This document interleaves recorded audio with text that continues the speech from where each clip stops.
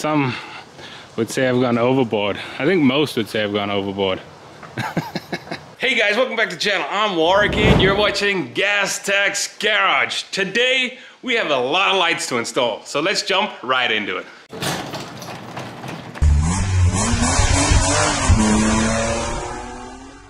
If you're new to the channel, thanks for stopping by. If you're a long-time subscriber, always good to have you back. In my last video, I installed this new to the market roof rack. This roof rack is made for the Ford Expedition and it is made by Kingdom Overlanding. Link down below if you wanna get it. So today is a light day, so let's check out what we're doing. As you can see, Kingdom Overlanding designed the roof to have two 10-inch LEDs on the side for side lights. There's a huge front fairing that he put KC lights on. I've got a big light bar, 52-inch light bar. Again, on this side, there's space for 10-inch. And then, obviously, I tow my trailer with this baby, so I'm gonna put a spotlight on the rear. So let's check out all the lights I purchased to get this project done. We have a grand total of 5 lights. 2 for the side, 2 for the other side, 1 for the back.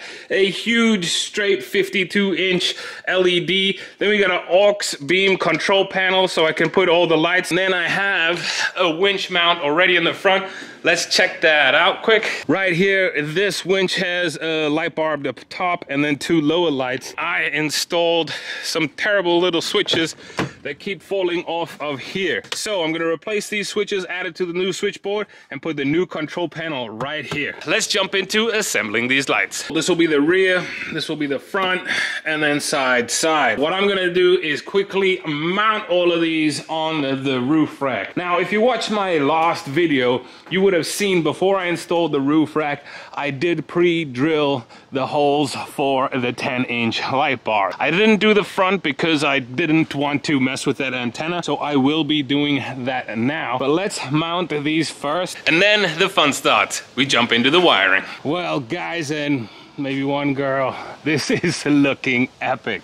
I got 1 back there, 2 on the sides, and now I'm gonna work on the front. The front's gonna be a little bit of a pain in the butt, but if it's too difficult, you know, it's only 6 bolts to take it off. So maybe I'll take it off once I figure out how high it needs to be, but we'll see.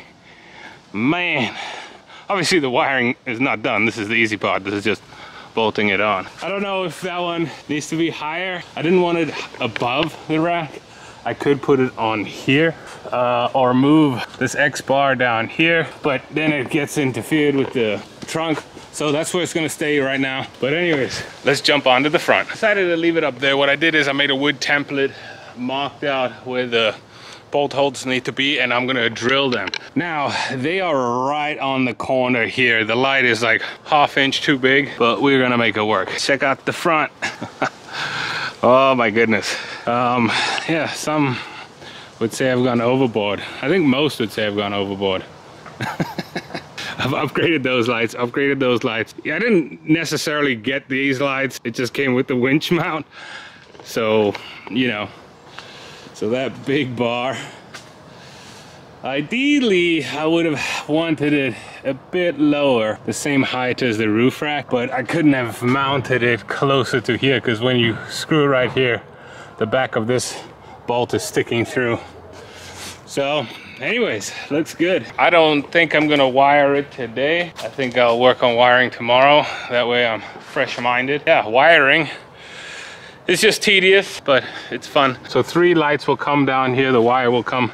I'm gonna try to fit it in between here. And then on the other side, it's essentially the same. So 3 lights will come down here. Now I'm gonna take it for a spin just to get all this aluminum shavings off. It is the next day. It is, well, it got down to 28 degrees last night. I don't feel like freezing my butt off and getting sick. So I am in the garage where there's a lot of light compared to yesterday's video. And let me show you what we're gonna be doing. So currently I have these 2 switches. They were attached here. They control the lights on the winch mount here. I need to remove those because this baby's gonna go there. The aux beam 6-bang controller. If you wanna get one of these, there is a link down below. And I'm gonna mount this right here. So I will be able to do the 2 lights in the front, the big one on the top roof rack, left, right, and the rear. So this will be everything I need and it will be maxed out. Now I don't envision adding anything else. I got 6 different light switches. I don't need anything else. I have an air compressor that I keep in the camper that I move back and forth. Anyways, let's see what the wiring will look like. So right in here is where I was able to fish those two wires through the firewall there. They just run across the front there and whatever, around about here somewhere. So I'm gonna remove those.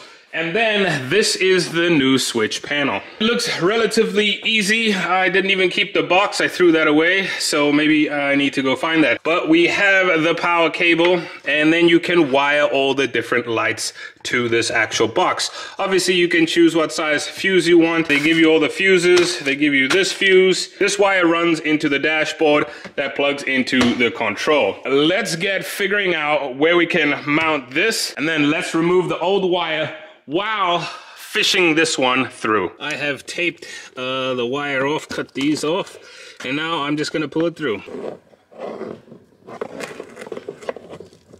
And here it comes. All right, it looks good in there. Now I'm gonna fish this wire to the other side. Alrighty, I've got the switch wiring harness right here.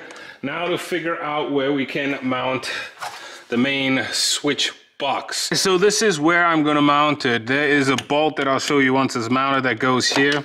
This ground wire for this box was about 10 feet long. So I just cut it and, you know, put this connection on here because I'll ground it right here. This is a positive to an accessory. I don't need this to work on an accessory, so I'm not gonna use this wire. The reason for that is I want to be able to turn the lights on when the car is completely off and no accessory switch is on. So let me get this mounted and I'll show you what I've done. Well, that is firmly mounted there. Now I can connect this to the switch panel. And then I can start giving it power and see if we got power at the switch panel. All right, so we have the grounded right there.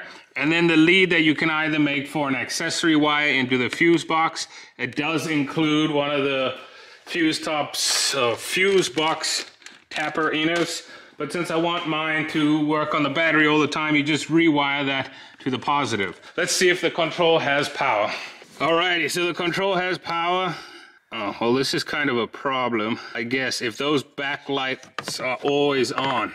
Maybe I need to hook it up to the fuse. Let me get back to you on that. That looks like it's gonna be a problem. That light does not turn off. That is silly.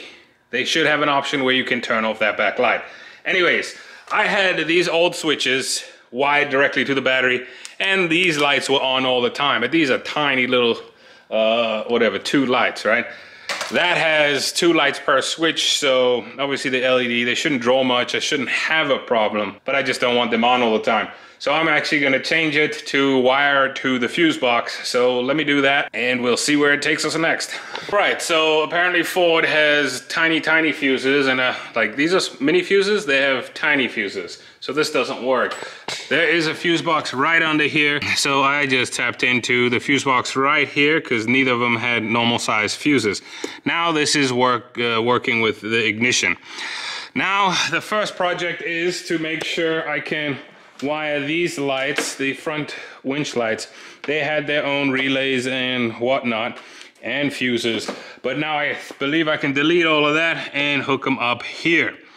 So I'm gonna figure that out so I can make sure everything's working here, and then we can start that baby. I have wired the front lights, both of them. We've got the light bar here and then the 2 lower lights. So what I've done here, just until I figure out where the grounds are gonna be, I just put a temporary ground joining them all, but the positives all go into this bank right here. So let me just show you what I've done with this switch here as well. I have mounted it right here, and then these are the switches I've chosen for the front lights for now. So as you can see, they're on. Now I'm gonna start getting all those wired, bring the wire down into the fuse box. Anyways, this is gonna be a lot of wiring. I will get it done and then I'll show you all the wiring. I'm not gonna show you the process of wiring because that's boring. So in a couple seconds, you'll see the wiring done. Probably be 3 hours for me. That was about 3 hours. Let me show you what I've done. All right, so all the wires come in here. They all join up to the junction box, and then I've grounded them to the frame here. I zip tied the wires up there for now just to make sure I like everything. Unfortunately, there's a wire hider made just for this kind of a project, but I can't get it for 2 weeks. So this is what's it's gonna look like for now. Maybe it'll work, but let's get on top and see how the wiring looks. So if you can see there's the wiring. Obviously it works. So here is the switch panel. Let me get the keys. The keys are in my pocket. Alrighty. So now that turns on. And so how this works is you can choose which ones you want on, and there's the master kill switch, and then they'll all turn on. Or you can just turn one on individually. So let's take a walk around the outside now and see what it looks like. All right, so there are those. There's that one. Those are on. And the rear. So all I gotta do now is put the stickers on. Unfortunately, they don't have two sides. They have many that say rear or backup, but not two sides. So I'm gonna do that, and then we're gonna take this baby outside because it is 7 o'clock. Be honest, who noticed the problem before I did? Leave it in the comments below, but here is the problem. Well, was the problem. I installed the box too close to the strut and the hood wouldn't close. So luckily this bolt was long. I just put a spacer behind it and kept that bolt. Let's see if it closes. All good. Well, you know, can't be perfect. Most of the time. I am perfect though. I'm gonna take this baby for a spin and let's see it light up the world. Alrighty guys, well, I don't know, it must have been 30 minutes of driving around. This is the darkest place I can find a church, but there's still a light over there. New headlight. Oh no, that's not it. Ooh, okay. Alrighty, that's good. Let's go with the left side. Oh damn. Let's go with the rear. Yeah, so I knew that would happen. It's because it's touching right there. Damn, these are bright. But that's fine. I don't need it to shine right here. All right, so these are the original front ones. The added front ones I put. Okay, so there's the little LED bar. Here are the fog lights. Here are the big lights. Oh my God. All right, well, let's turn them all on and see what it looks like.